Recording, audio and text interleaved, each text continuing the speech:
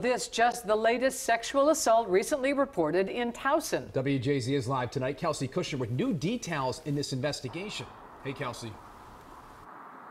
Well, Denise and Rick, police aren't giving too much information about that victim because they want to protect her identity. They are saying that she is in her early 20s. Now, Baltimore County Police say that this happened inside her apartment early Sunday morning in Towson. They say she had invited friends over who then invited their own friends, the suspect being one of them. Police say the victim, she did not know the suspect, but she woke up to him on top of her.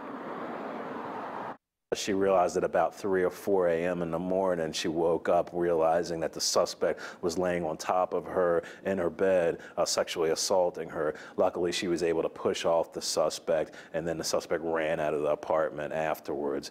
She did go to a local hospital, receive medical treatment.